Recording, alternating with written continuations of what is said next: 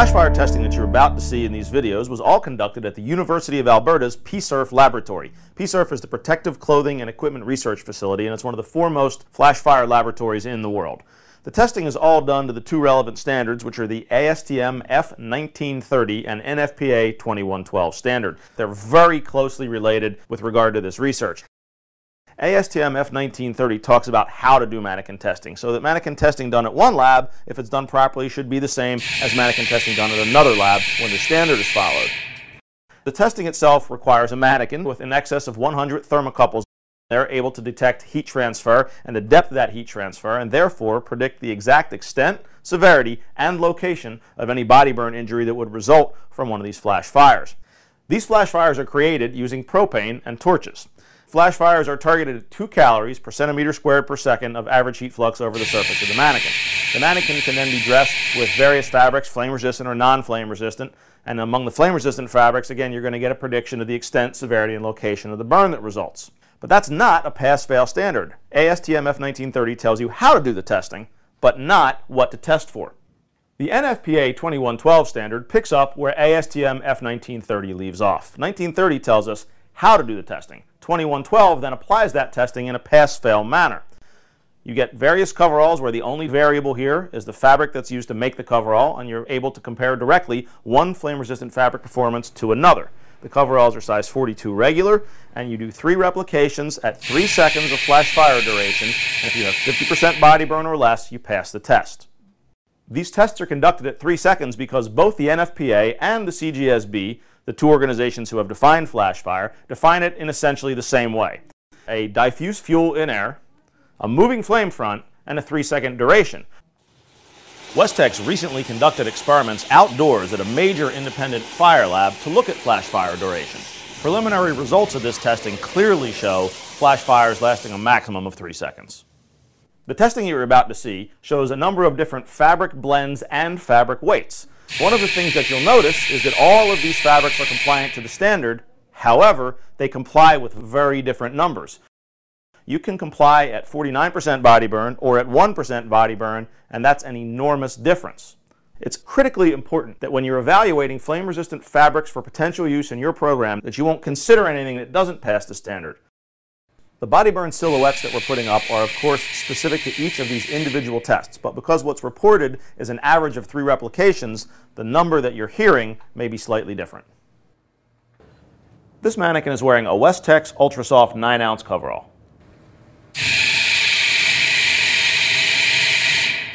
The flash fire is over. There's no after flame. There's no visible garment degradation, shrinkage, either vertical or radial. No damage really at all. When we examine this exposure, again in slow motion, we see that when the torches go out, the fire goes out. It's instant. There is no after flame of any kind on this garment, and there's also, again, no visible garment degradation, carbonization, or shrinkage. The body burn percentage for this fabric, the 9-ounce Ultra Soft, is about 9% in this test series, which again is excellent because this garment not only doesn't ignite and support combustion, but also insulates to the hazard as a single layer, hence the excellent body burn percentages. When we examine this garment after the exposure in close-up, we see that there is no shrinkage, either radial or vertical. There's no visible carbonization. There's no visible garment damage at all. This garment really still looks like we could wear it to work again, looking the same as it did going into the exposure. As you can see, when this garment is removed, the t-shirt underneath the coverall is still white. There is no damage to it of any kind, and thus we can see that the fabric not only didn't support combustion, but also insulated as a single layer to this hazard, hence the excellent body burn percentages. Here's the body burn silhouette for the Westex Ultra Soft 9-ounce coverall, and as you can see, it averages about 9%. 7 or 8% of that is the head and neck, which are censored but uncovered, so there's little or no body burn through the coverall. This garment is a 6-ounce Nomex 3A coverall in a 3-second flash fire 2112. Torches are lit, you have a 3-second flash, the torches go out, and there's some after flame on the garment, but the good news is it does self-extinguish. This garment is flame resistant and will save your life by not continuing to burn after the initial exposure is over. Now, there was some after flame and there was some significant garment degradation, and we can take a closer look at that. The garment is going to be shrunk both vertically and radially, and if you take a close look at the leg and the cuff area, you're going to see both of those phenomenon. You have some dye sublimation where the garment is pink instead of blue, complete dye sublimation where the garment is khaki instead of pink, and carbonization where the garment is orange peeled or even more dark than khaki. If you look at this and you suppose that the afterflame and or the garment degradation might have contributed to burn injury, you're right. The body burn data for this garment averages 34% second and third degree burn. The majority of that body burn occurs in areas not covered by the underwear, the arms and the legs, because there's only one layer, and that one layer, while it does not burn, to support combustion in air, also does not insulate adequately to this hazard.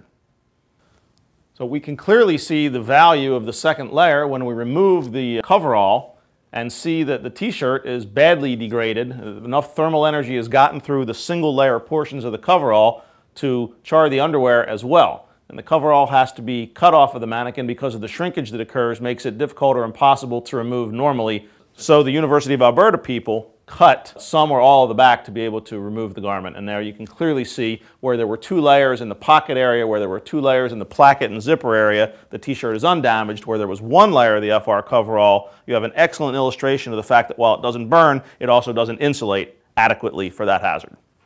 Here's a body burn silhouette for the Nomex 3A 6-ounce coverall, and as you can see, the average is right around 30%. The leading products in the marketplace are Westex Ultrasoft and DuPont Nomex. We've looked at several different weights of each of these products individually. Now let's look at them side by side.